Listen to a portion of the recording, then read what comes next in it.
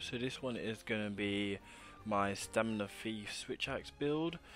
This build originally I've made 2 videos prior to this, but I keep on finding out new things that's making me start it again. So just to quickly go over the build that I have here, I have awoken my weapon for Devil Deal's Essence, Exhaust File 6, and status effect. I can't get level 5. I think I need to roll it 14 times before it'll give me that level 5. I'm not wasting 14 large Dracolite just for an additional 10 paralyze, so I just left it at 4. So just to go over the build at the moment, I have critical eye 7, stamina fee 5, paralyze attack 4, and you can see the rest for yourself. Now, originally I made this build because I didn't want to do the whole infinite zero sim discharge attack, but with my handicraft as it currently is, there's not many ways around it, and unfortunately it's good. That's the worst thing about it. It's a really good attack. It does a lot of damage. It's very boring, very repetitive, but I think I would only use this build with the right team. Say there's a team very high DPS, maybe they've all got dual blades, something like that. This build will really help out with that. So let's get into it. So what I discovered on the first time using this, because if you look on the wiki, because before I even made this build, I thought to myself, why have I never seen anything with Stamina Thief? So looked on the wiki, there's not really any information about what Stamina Thief does. Tried looking in videos, but they seemed a bit outdated and didn't really explain how the skill works. So if you're watching this for the explanation of how Stamina Thief works, I really don't know. I hit the monster, they slow down. That's as much as I can really gather. Oh, those feet though. No, don't see me. That's what I look that way. I'm gonna hide over here. Shh, don't see me. Yep.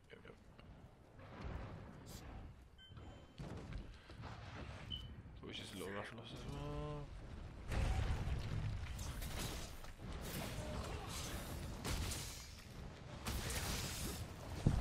See if I can actually get it up in time.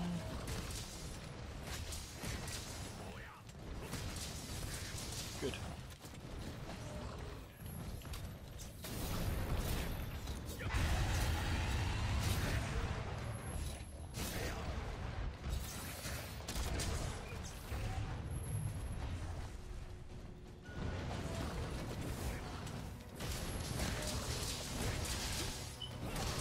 So let's see how this works out. So first paralyze kicks in. I'm never sure which one is going to kick in first. It's either usually the KO or the paralyze, but paralyze seems to be, there's the KO. And that was the biggest surprise by using this, the fact that it actually does KO damage, which was a welcome surprise.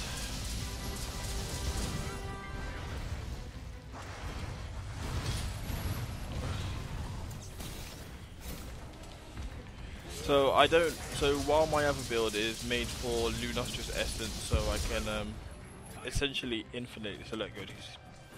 It's paralyzed while my thing like that. Now, I could probably fit, so this build will probably change a little bit now that I've decided to still stick with the same way of playing with it. I'd probably recommend fitting in some power prolonger, if at all possible.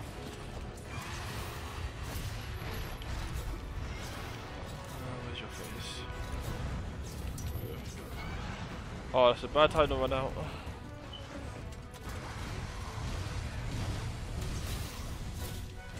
I'll just swipe at it.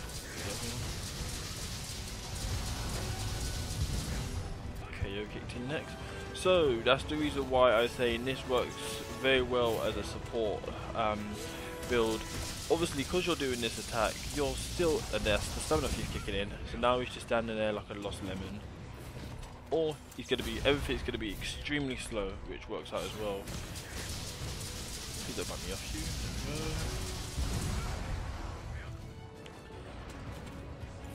you. And also with Well, my Pelico's got it as well, but with my paralyze being 400 and... I didn't mean to do that. Knock him out of it. Also, another good thing about resource, you can get your bar glowing in one combo.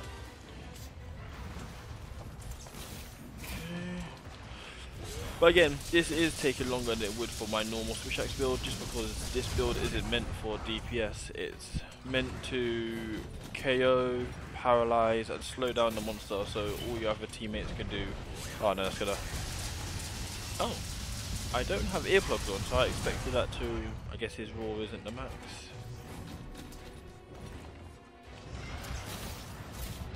And this should be it.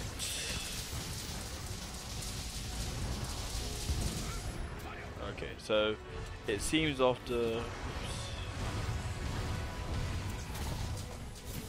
it's not his head.